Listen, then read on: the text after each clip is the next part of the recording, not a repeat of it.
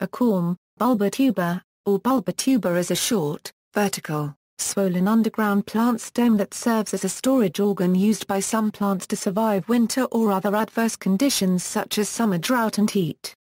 The word cormous is used to describe plants growing from corms, in analogy to the use of the terms tuberous and bulbous to describe plants growing from tubers and bulbs. Structure. A corm consists of one or more internodes with at least one growing point, generally with protective leaves modified into skins or tunics.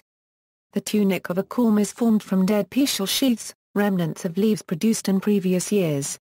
They act as a covering, protecting the corm from insects, digging animals, flooding, and water loss.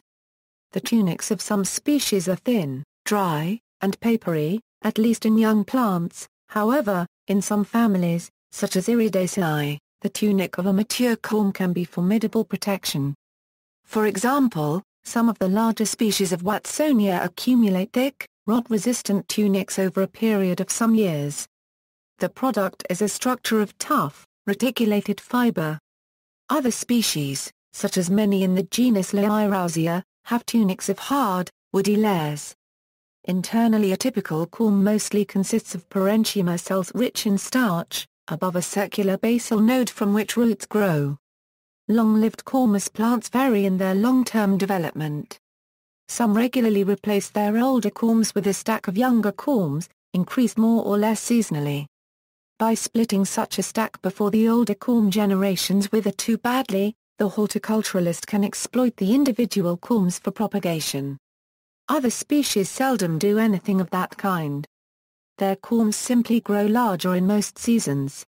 Yet others split when multiple buds or stolons on a large corm sprout independently, forming a tuxus.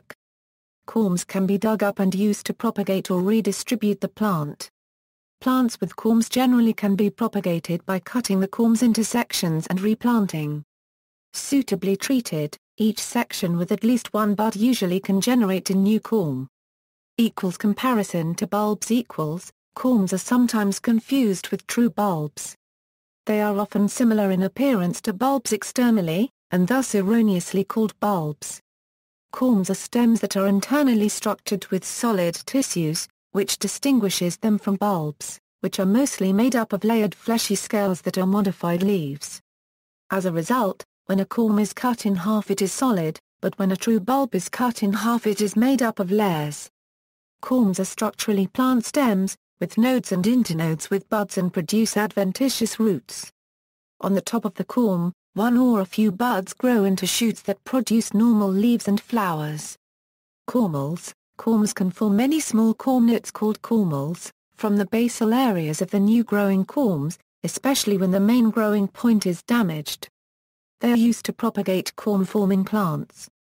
Corms of a number of species of plants are replaced every year by the plant with growth of a new corm. This process starts after the shoot has developed fully expanded leaves. The new corm forms at the shoot base just above the old corm.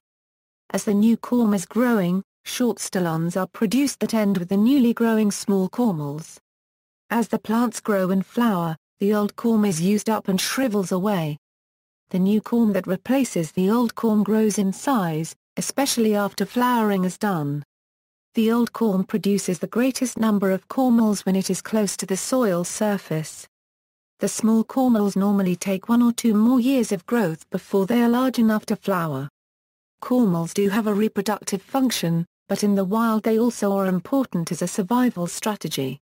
In most countries where geophytes are common, so are animals that feed on them, whether from above like pigs, or from below like bulb weevils, mole rats, or pocket gophers. Such animals eat through protective tunics, but they generally will miss several cormels that remain in the soil to replace the plant consumed.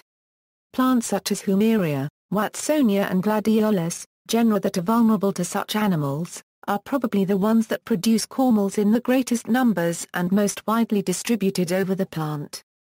Humeria species produce bunches of cormels on underground stem nodes, and Watsonia mariana for example actually produces cormels profusely from under the bracts on the inflorescences. Roots. Many corms produce 2 different types of roots. Those growing from the bottom of the corm are normal fibrous roots, They are formed as the shoots grow, and are produced from the basal area at the bottom of the corm.